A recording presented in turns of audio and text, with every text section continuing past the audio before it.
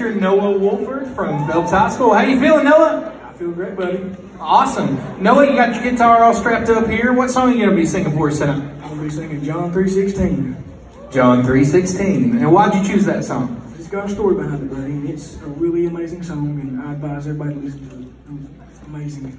You know today's March the 16th, so it's 3:16. You're singing John 3:16. That's a pretty good little coincidence, right? It is.